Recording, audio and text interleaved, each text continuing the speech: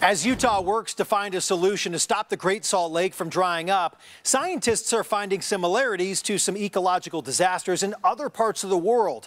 A local PhD student is hoping that we can learn from those mistakes of a Chilean community. Fox 13 News reporter Spencer Joseph takes a look at his stark warning for the damaging impacts of a dry Great Salt Lake. Drying lakes are posing ecological risks, human health risks, economic risks to farmers and ranchers in the regions. Some scientists believe the site of a former lake in Chile gives an alarming peek at the possible future of the Great Salt Lake. Just a decade ago, Lake Aculeo was a thriving tourist destination.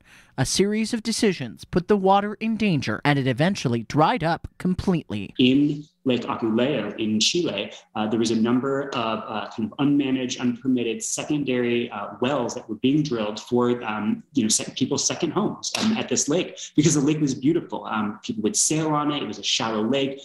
People would come to vacation there. Will Munger, a PhD student at Utah State University, recently participated in a National Science Foundation-funded fellowship with boots on the ground at the former shores of Lake Aculeo. He couldn't help but to see the similarities to his home state's most iconic body of water. I use the phrase slow motion ecological disaster because a lot of these things happen in slow motion.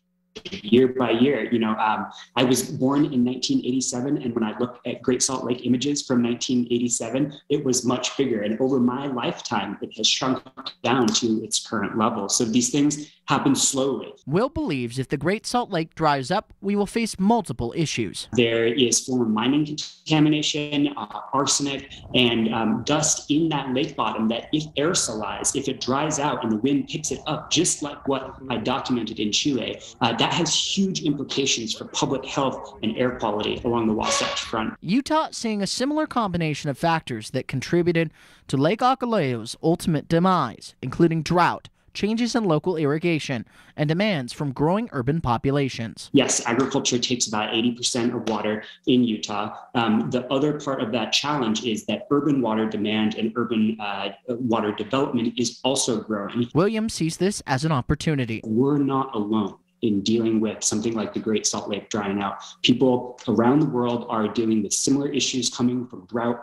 and water management issues. And so the more that we can listen and learn from each other, the better off we're going to be. Munger and his colleagues are hoping cautionary tales like Lake Aculeo will serve as a warning for Utah leaders and spark a movement that can save the Great Salt Lake. The more proactive we can be, the more we can lessen the risk in the future. Spencer Joseph, Fox 13 News, Utah.